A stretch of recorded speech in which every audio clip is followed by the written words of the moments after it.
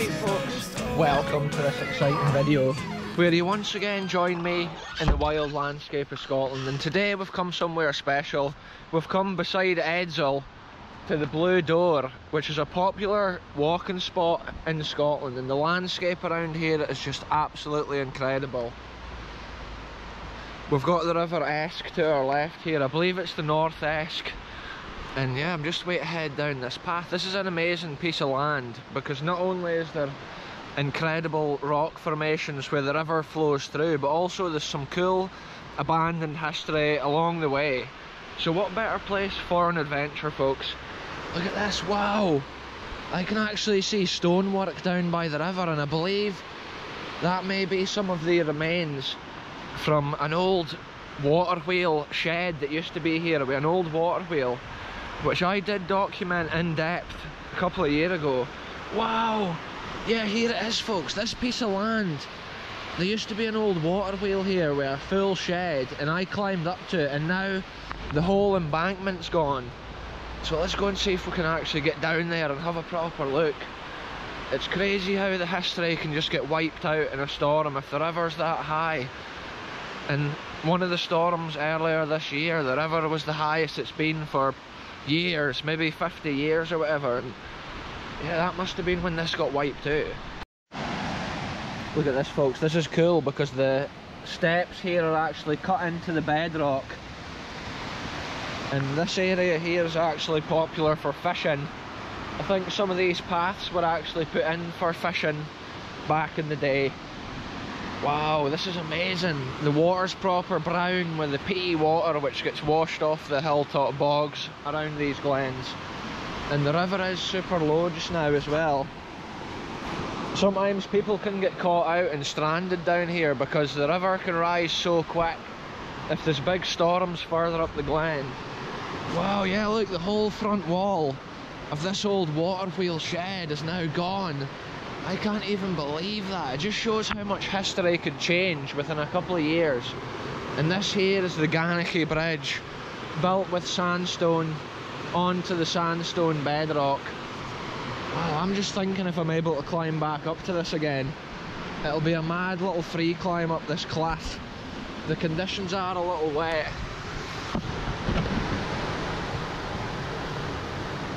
Yes, that was the key foothold that I got there. The conditions have been wet, but still, this may be possible. Let's document this history, folks. And here we are. Look at the lintel stone here from the door. I can't even believe it. Last time I was here, I went inside this little shed and it was still in decent condition. Look at it now. It just shows how nature can often take back the sun that you can't control, and that is nature itself. When the flow of the water's coming down, you can see the steel part of the water pump, water wheel system here is still in alright condition, but probably if that wall at the end had gone, this whole thing would have gone tumbling down the hill. You can see this bit here, and that's where the water used to flow in from a higher source in the river, and it would come down into these paddles and then turn this great wheel, and then obviously this cam mechanism would pump this water pump here, which must have been used for pumping water at a certain time, maybe to a nearby big house or a location in this area, maybe a farm or whatever even. I'm just noticing there's some older cut stones here which has been placed in the wall originally. And yeah, it's just built right onto the bedrock. How cool is it that this piece of history is still here to be documented on this video? I didn't even think I was going to be able to climb up. I'm sure last time I came up here it was a mad storm and I was proper slipping all over the place. And then what a view down towards the bridge. Yeah, insane scenes on the channel once again. We always promise you the coolest adventures on this channel, folks. Now I need to safely climb my way down here. There is a few ledges and that's what I'm using to my advantage here. I'm going to try and get the same foothold I had when I came up. Now I'm just going to jump down to this area. All that training on the rocks down at the coast sets us up for these adventures. So yeah, wow, look at this for a scene, folks. I often say we're standing in a Scottish postcard, and this is one of these occasions. To have this history here, and then the old bridge. The way the landscape looks so wild, with the bedrock cliffs at each side, carved from the wild river. And it just shows the height that the river was. In the storm, the river was proper really high this past year, and it's mad to see the outcome of that. And the character of that is so amazing as well. Now it can be seen from this height. Yeah, these little steps are carved into the bedrock the whole way down here. Then there's actually little mad rock pools. I can also see utter devastation further up the river with some of those trees that's fallen as the soil and earth got washed out below them. Anyway, let's head on to the next cool location on this video. I think there's an old, what used to be like a footbridge over the river, and there's some cool interesting big pillars and stuff. And there's some other mad areas of rock up here, so let's head on and see what we see. Look at the stair weaving its way up this hill.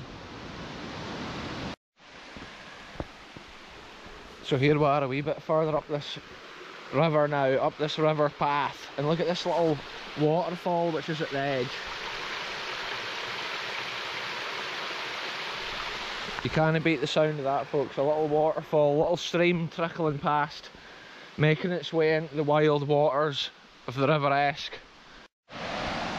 Check it out here, folks. All the way along the side of the path you get these mad cliffs which are like 50 foot.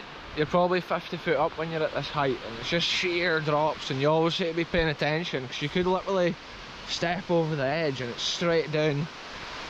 But that often adds to the character of a place like this. It's wild, unforgiving, and you can still see remains of some of the trees that was blown down at the time of the bad storm. Check it out here, folks. I'm not as far up as the bridge yet, but I've come to this almost fairy tale like balcony in the next to the river in the forest here, and it's mad, the wee cliffs and the way they've got all these steps coming down. There's been a big tree there which must have fallen down this path, but I think they keep it clear for the fishermen.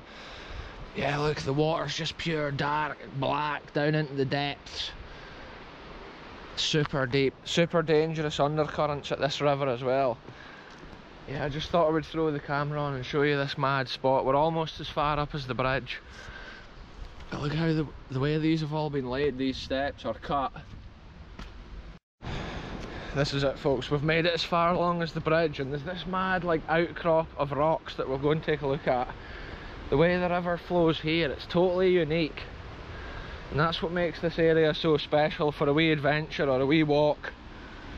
Look how the bridge pillar here is on the stones. Wow, that is just beautiful to see. And then the way the river's carved all this, you can see how these pebbles are within the sandstone bedrock in this area. And that's what gives it this look.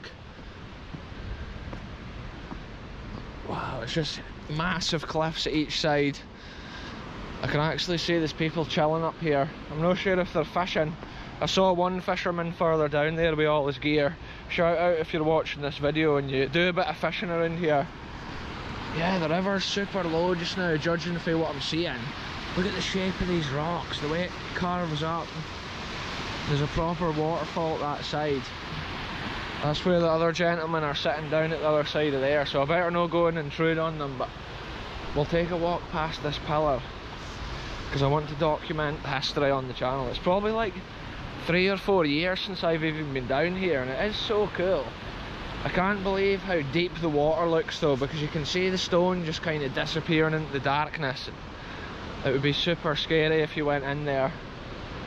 Yeah, the shape of this, it's so unique and so incredible. Wow, I just hope the atmosphere in a place like this comes out on the camera. It's almost like being in a jungle. And I love the detail on this old bridge. It's not just plain metal work, it's been proper detailed iron work at the centre. And that's got a character of its own.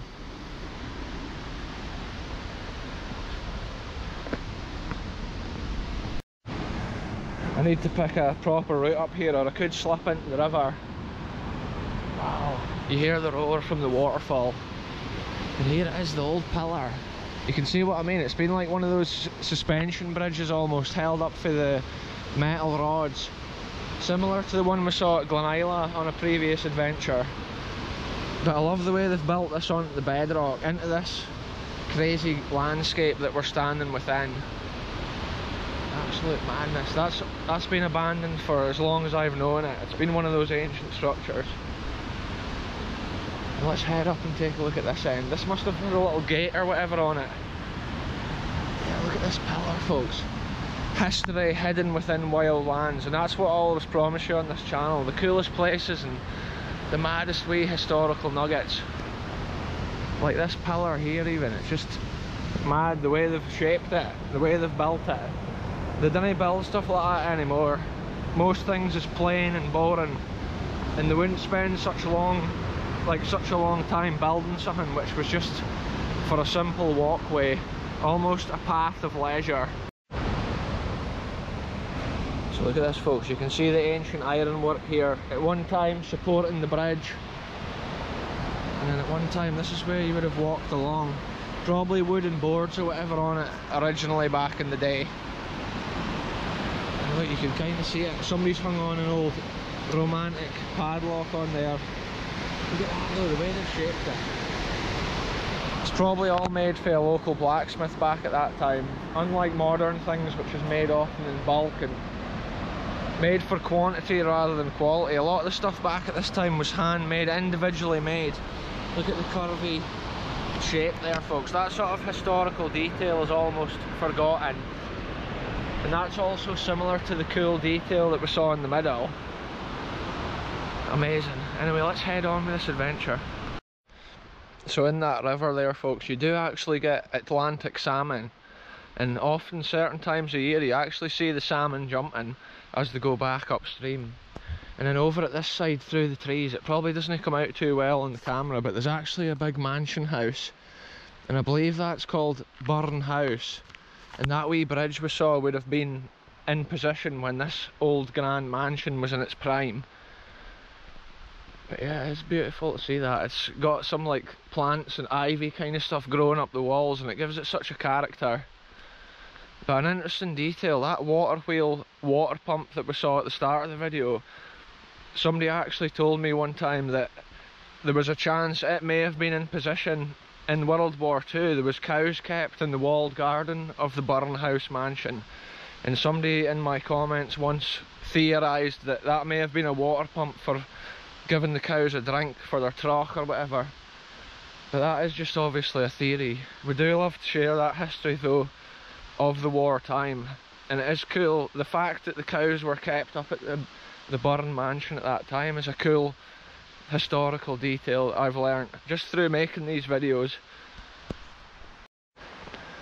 Often with these old Scottish estates there was often like paths internally on them, similar to the one I'm on today. We've seen other similar paths at like Airlie Estate and places like that. When we walked down the side of Reichy Linn waterfall, those were all old paths which at one time would have been kept by the estate workers, the gardeners or the foresters. And the reason these paths were in position was often for the estate, like laird and lady of the estate. They would often go for walks and they would have little follies at various positions over the land. These paths were often where they walked. So yeah, they were always well kept. Because I walked up the edge of the river on the way here, I'm actually taking a secondary route, and it kind of takes me around the side of the mansion house garden area. Wow, it's just a mad landscape we're in once again, and it's summertime conditions. I've put the hoodie on, but in hindsight it's too hot now. You never know how the weather's going to be this year. It's often raining one minute and then super humid conditions the next. But at the weekend I couldn't really go out exploring properly because it was rainy and windy. So today I'm out for action, folks. Some of these beech trees are so big, they were most likely planted when that house was first built, or that house was in its prime. It's crazy the size of some of these. Unfortunately, some of the big beech trees was the ones that got blown down in the storm. But there is plenty of them still here standing strong. Anyway folks, I'm just about back down at the end of this path. It's been an interesting wee video coming back to this location. First time probably in like 3 or 4 years, I reckon, since I've explored it, and it's cool to see the wee historical nuggets. It is mad how much that water wheel house has changed in that short period of time. That goes to show the reason why it's worth videoing it, and it's worth having these adventures. It documents the history as it was at that time. If they do get wiped out forever, you can see how it was. Anyway, I'm ending this one here. Thanks very much for watching, and we'll be back soon with the next adventure, wherever I end up going.